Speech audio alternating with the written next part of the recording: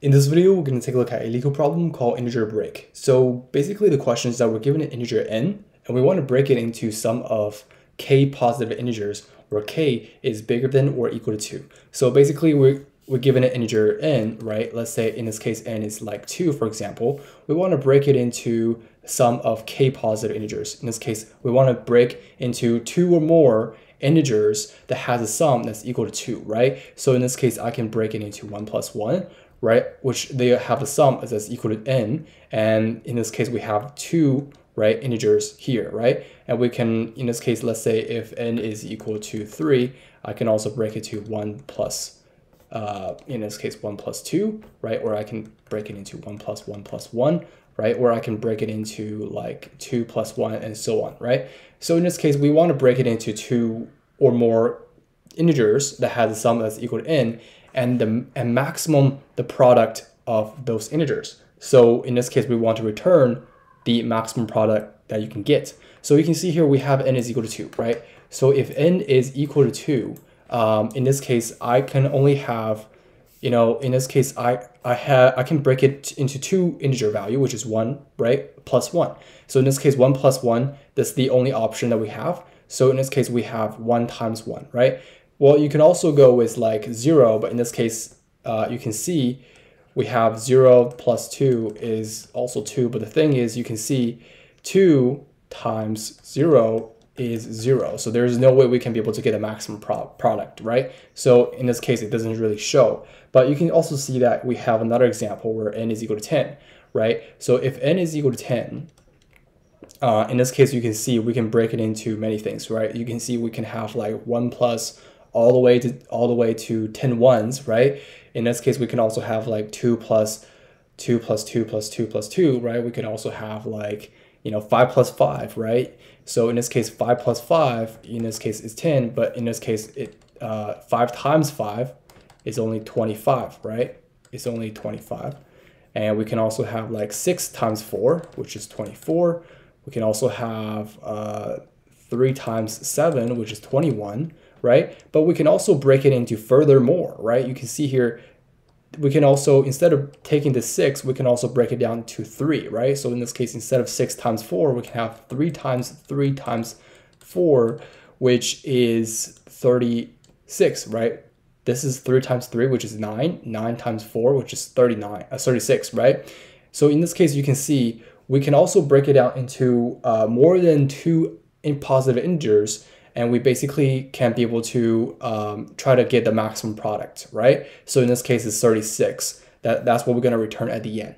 So in this case, let's take a look at it a bit more on the constraint side. So in this case, constraint is that n is always going to be between 2 to 58, right? Let's take a bit more of examples here. So let's say n is equal to 5.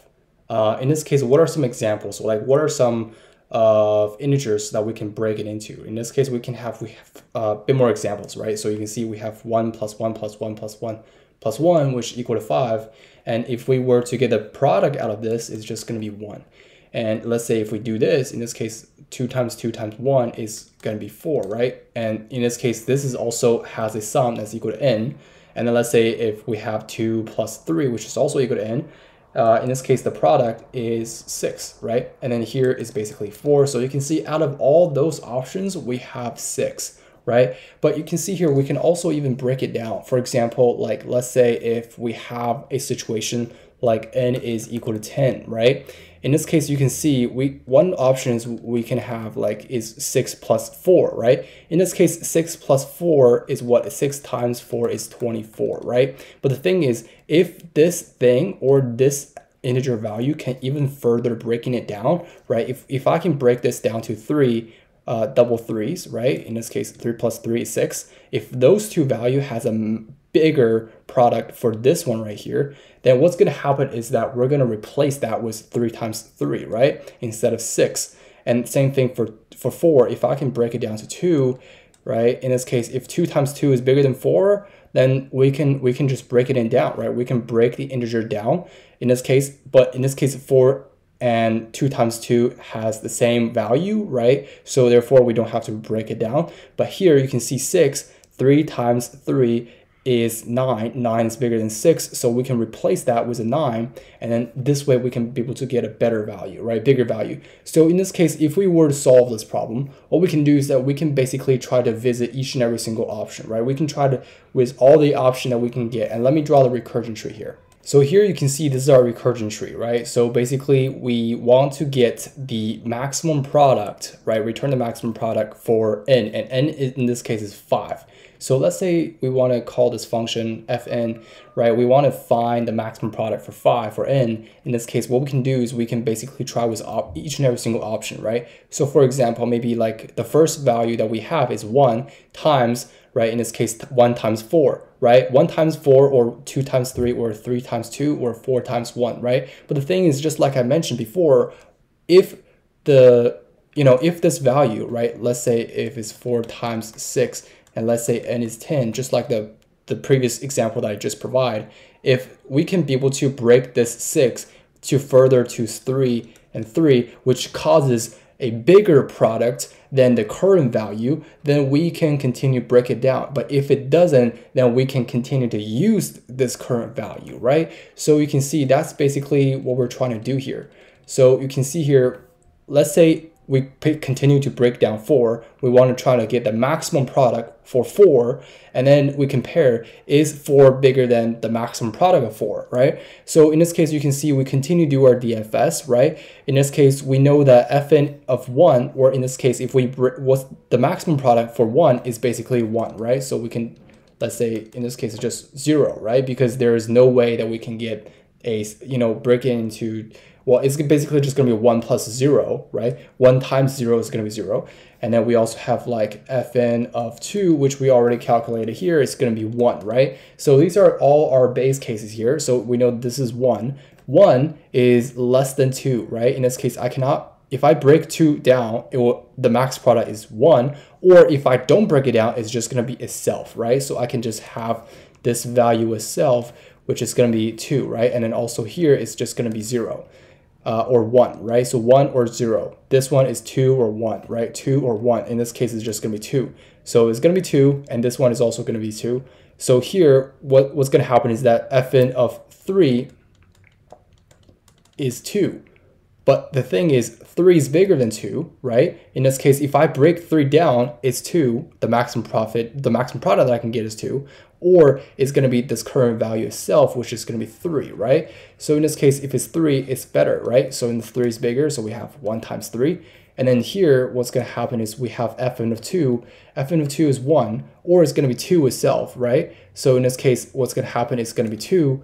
2 times 2 is 4. And then here, automatically, we know that this is a 1, right? Even though this is a 0, if we break 1 down, it's 0. If we use 1, it's just going to be 1, right? So 1 times 3, 2 times 2, 3 times 1. In this case, the best case is already just going to be 4, right? So in this case, what we can do is we're going to return 4, right? And then we're going to compare. If we break 4 down, it's going to be 4, right? The maximum product that we can get is 4, or we can use 4, so which is going to be 4 itself, right? So fn of 4 is 4. So maybe we can be able to like some kind of like caching or be able to cache this, right? So in this case, but if we don't cache this, right, the brute force approach is that if we don't cache this, it's going to be exponential, right? But in this case, what we can do instead is we can be able to cache this result, right? Cache it into a 2D array. In this case, like if we want to get a max profit, right? The max product for, if we break 3 down, we already done it, is 2. But the thing is, we can also compare this, right? In this case, if we break 3 down is 2, or it's going to be 3 itself, right? We know that it's going to be 3 itself. So let me just rewrite this. Here it's going to be 4, and then here is going to be, right? It's going to be 2, but 2 is smaller than 3, so it's going to be 3 here, right? And then same thing here, because 2, we already done it, is 1. So 1 is smaller than 2, so in this case we have 2. And then here is just going to be 1 because 1 is bigger than 0. So out of all those, you can see we have 4, we have 6, 6, and 4. So in this case, 6 is bigger, so therefore fn of 5, right? So in this case, let's say if n is equal to 5, the output is 6. Okay, so this is basically how we solve the problem. So let's take a look at how we do this in code. So to solve this in code, basically what I did here is I create a cache, right? This is our cache to one directional array, right? We basically want to cache the value, right? So we want to cache the maximum product of each and every single value up to n, right? So you can see this is our top-down approach. We have our DFS function. We pass in n. We want to find the maximum product if we break n down, right? So you can see here, if base case is that if n is less than 2, right, we can just throw return 0, right? Because in this case, you know, let's say if we want to break 1 down, it's going to be 0. Break 0 down is going to be 0, right? So on and so forth. And then what we're going to do is that we're going to see if it's already been cached before. If we already cached it, we can return the cache value. If not, we can compute it here. So this is kind of like the core function, right? The core feature of this function, right? So you can see here we have our max product for n. So in this case, we want to get the maximum product for n, right? This is n right here. So it's 0. And then what we're going to do is we're going to get the current max product. So the current max product is going to be if we break the current value down, which is n minus I, right? So we're going to go iterate from 1 to n. We break that down to see what's the maximum product for this integer value, right? Or it's going to be this integer value itself, right? Just like the example that we talked about before. You know, if 6 times 4, right, is 24, if we can continue to break 6 down to get a bigger product, then we will use this, right?